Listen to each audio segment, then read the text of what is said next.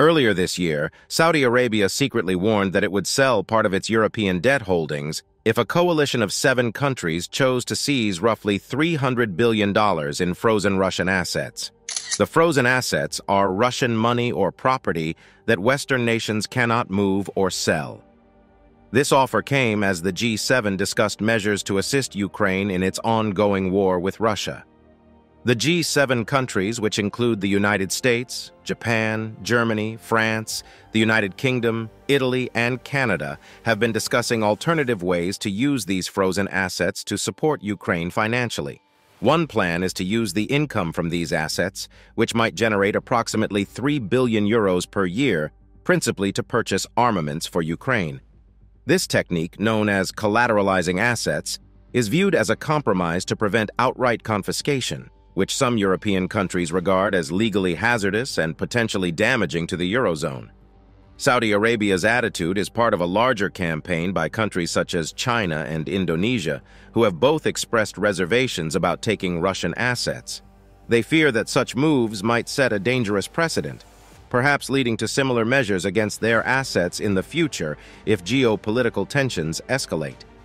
Furthermore, there are concerns that the confiscation would prompt retaliatory legal steps from Russia, complicating international financial relations. But what does all of this mean, and why does it matter? What G7 decision drove Saudi Arabia to respond in this manner?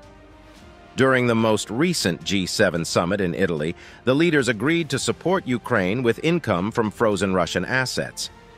The idea calls for the creation of a $50 billion loan for Ukraine, leveraging the interest collected on about $300 billion in Russia's frozen sovereign assets, which are mostly held by European institutions.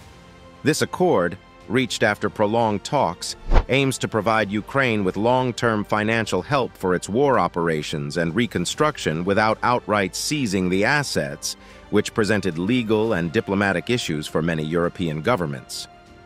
The U.S. initially sought a more punitive response, including direct seizure of these assets, but European countries objected owing to legal concerns and potential Russian retribution. As a compromise, the G7 nations agreed to utilize the interest from the frozen assets to back loans to Ukraine, assuring a consistent flow of financial aid while addressing the legal issues.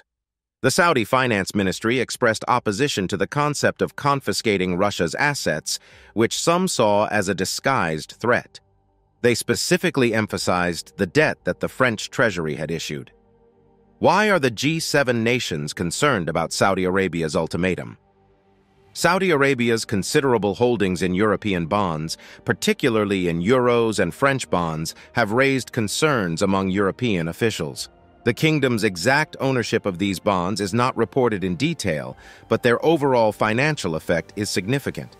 For example, Saudi Arabia's National Debt Management Center has been aggressively managing and issuing international bonds, including a $12 billion sale in 2024.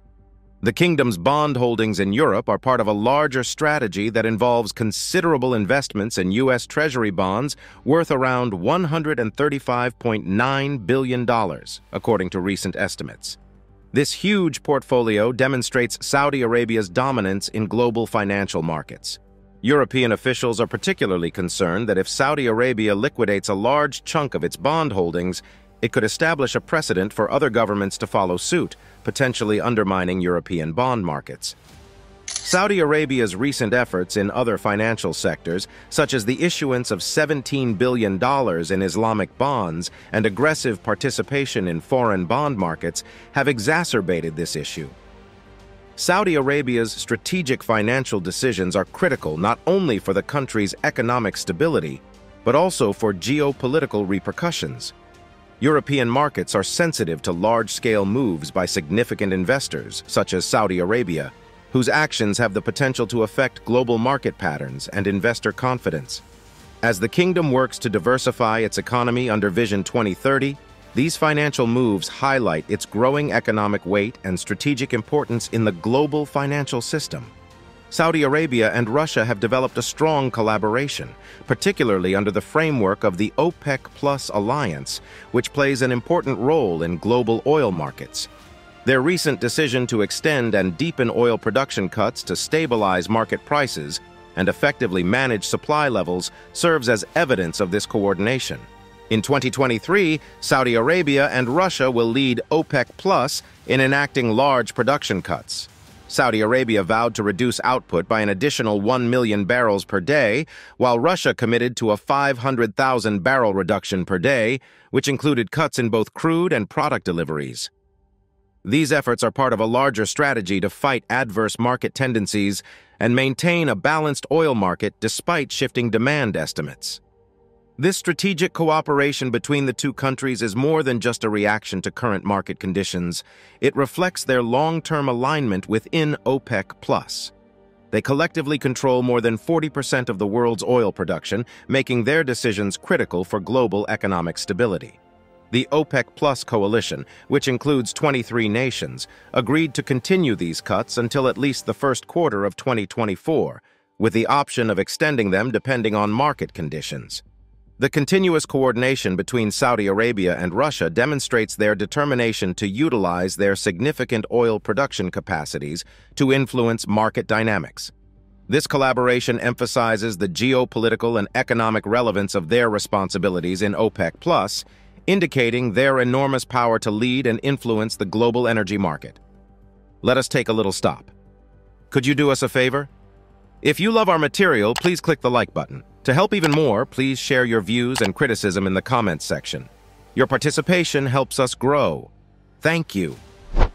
The G7's recent decision to use frozen Russian assets to cover a $50 billion loan for Ukraine elicited mixed reactions from the BRICS members.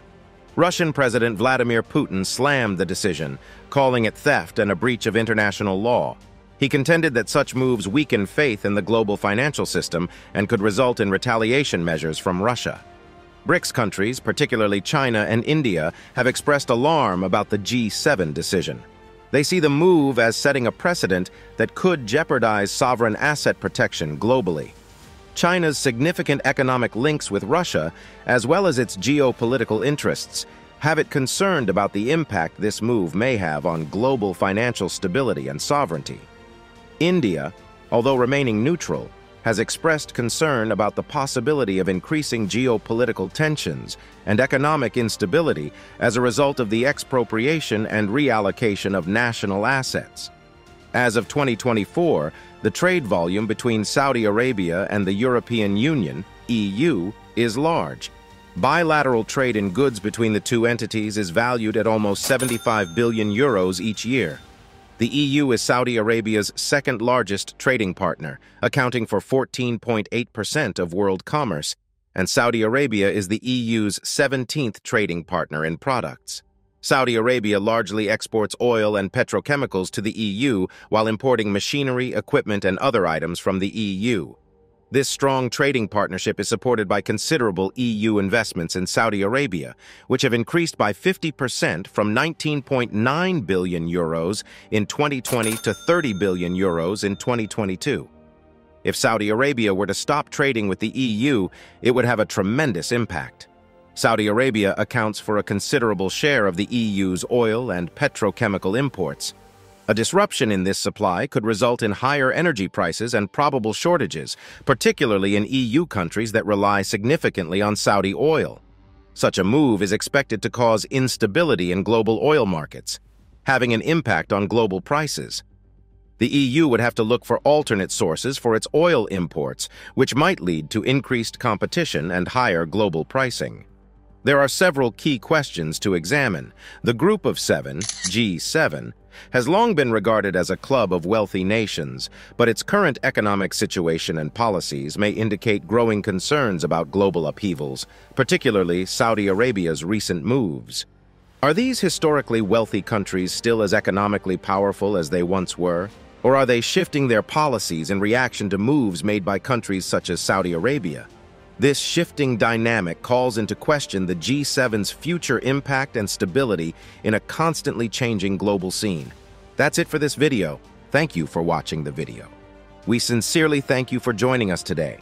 If our work resonated with you or inspired you, please consider showing your support by liking it and subscribing to keep connected with our community. You can see another video on our channel that is now on the screen.